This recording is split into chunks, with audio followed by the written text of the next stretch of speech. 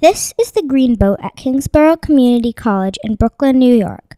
Students in the Maritime Technology Department use it to pick up trash in Sheepshead Bay. But the boat is green in another way. It runs on used vegetable oil that cooked French fries in the cafeteria. Its engine works the same way a normal diesel engine works. A piston moves up inside a cylinder. This squeezes the air that's inside so it has no place to go, and it heats up. A nozzle sprays the piston with oil.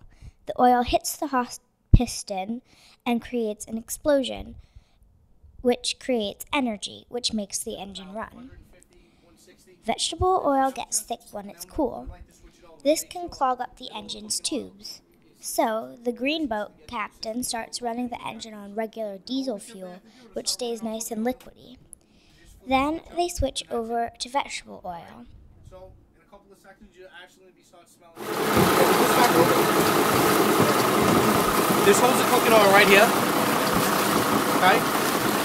This holds our diesel fuel right here. This is our secondary, this is our fuel filter for the cooking oil. So as Tony said that when we first get it, they put it through a superfine filter, like all the little pieces of French fry and whatever out of it. Then once we put it in the boat, we have another filter right here that we filter it the second time, so it goes through the engine so it doesn't clog any of the injectors. The green boat only needs 1 tank of vegetable oil, about 25 gallons, to run during its whole season. It burns clean so it doesn't pollute the environment. And it can make the engine run fast.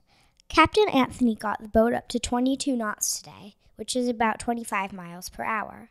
When people hear about the French fry boat, they always want to know, does it smell like French fries? Yes, it does. Captain Anthony says every time he drives the boat, he gets hungry. What do you suppose he's hungry for?